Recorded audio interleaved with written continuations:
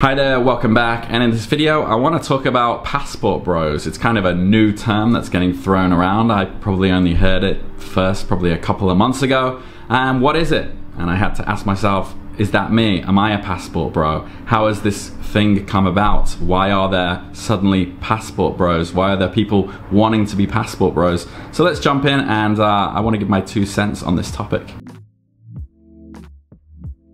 So what is a passport bro? I'm asking you. If you want to tell me what your definition is, drop a comment below. But in my opinion, what it is essentially, what I think it is men escaping the West. And why are they escaping the West? Well, a number of reasons, I assume. It's expensive. Housing prices are going through the roof. You need to buy a car, commuting to work. People don't like the office life, the rat race, the 9 to 5. And it also goes into the area of dating. I think a lot of men are unhappy dating in the West. They find it very difficult. So they're heading to cheaper countries, countries that are less prosperous, countries that are kind of on the up and up. I'm thinking Latin America, Eastern Europe, and of course Asia. Yeah, I've been in Asia for the past 14 years, but I have kind of set up my home in one place, so I don't travel a lot. And up until, say, the middle of last year, I was just working in a job. It was only in sort of the past, I don't know, maybe the middle of last year, like I said, that I started working for myself. And after a couple of months, my lifestyle kind of changed. I'm working from home. And one of my friends did call me basically the laziest digital nomad ever. I can potentially go and live wherever I want. I do have plans to travel a lot more, but currently I am in the process of kind of getting rid of my stuff. I think that's like the first step. I'm getting rid of stuff I don't need. I had like a cupboard full of old phones and laptops that I no longer use, so I'm chucking those out. I'm selling a lot of stuff. I'm basically getting down to a suitcase and a bag. So a suitcase for my clothes basically, and a bag for my tech, my camera, my computer, etc. So I'm interested to know why you think this sort of movement has come about, because to be honest, I did hear about it first, I think in the context of dating. Like, men are not happy dating in the West, maybe it's too hard, women out there are too entitled or getting too entitled, and you know, that's kind of a big thing lately. You've seen like podcasts coming up, sprouting up, like whatever, Fresh and Fit, you know, the red pill movement, and they're all talking about, you know, women in the West, blah, blah, blah. You know, they've built full, probably $1 million businesses and podcasts around the topic of, it seems like, female hypergamy. With me, I feel like I'm a bit out of the loop because I haven't dated in the West for 14 years. So I'm not really sure what it's like there. I can say when I went to the UK, for about 2 weeks, and when I went to Australia for the similar amount of time, I did use apps, and I did find that I didn't get any matches really at all, so it is definitely harder. Where I live now, it's easy for me to probably date once or twice a week, maybe more if I had enough time, and if I didn't want to spend like all the money that it takes to go on dates. So I can kind of see, you know, why it exists in that context, why guys are moving away and moving to countries where they're gonna have more success.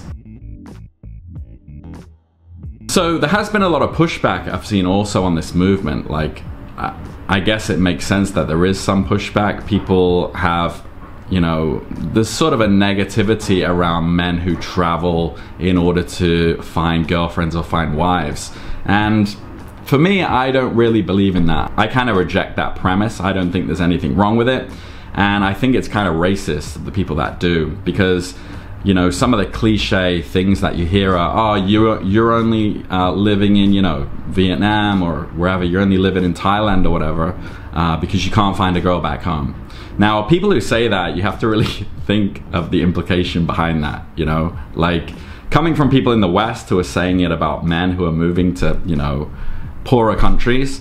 The implication is you're implying that the better women are in their country and the inferior women are from that country. So I think people need to be careful when they're saying that kind of stuff. You know, you couldn't find a girl in your country, so you're gonna get one in that country, as if that in that country, you know, they're all trash. You also get that, I think, from people living in the country.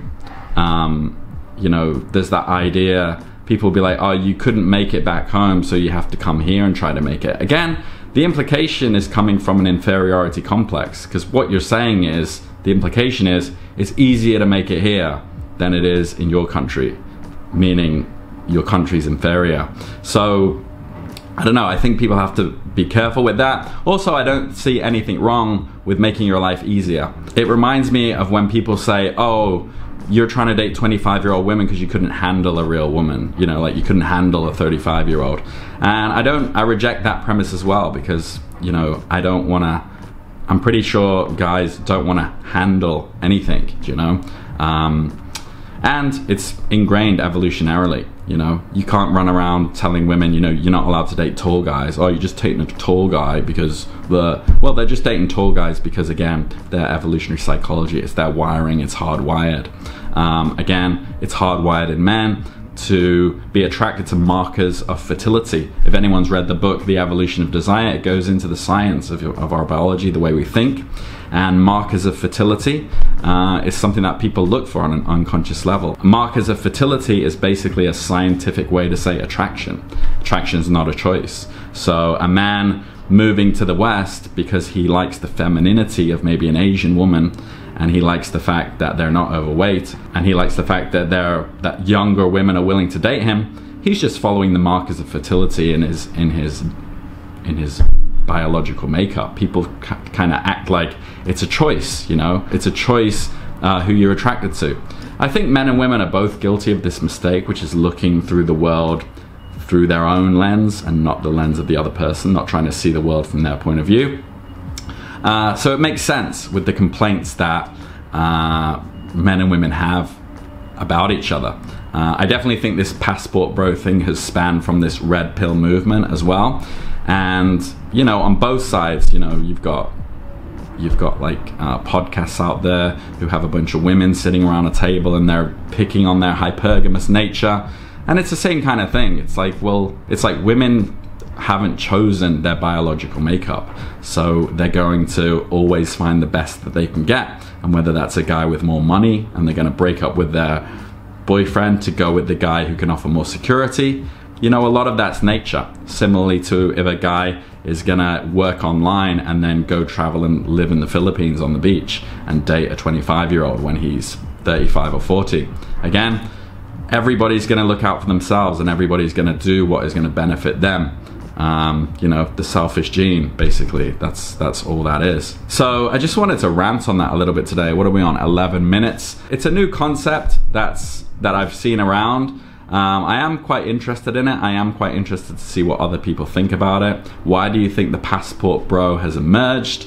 Do you think I'm on the money with what their objective is? Are they just looking for an easy life and they shouldn't be blamed? Do you know any passport bros? Is it more of a deviant thing, perverted thing? I don't think it is. I think there are guys who have just put themselves in the position where they can travel and live where they want and choose the country that's going to be the most advantageous to them. And then I think there are people who are complaining about that. And they don't like the fact that people are able to do that and they're really just hating on them. What do you think? What do you think of the passport bro? Are you trying to become one? Are you one? Let me know your input, your insights. I'm interested in the topic since I am perhaps technically a passport bro, or I'm gonna do traveling in the next couple of months. I do work online. So I'm interested to know what people think about this and how do you think it's come about, and what, if you're pursuing the same thing, what are your goals ultimately? All right, thanks for watching again and take care.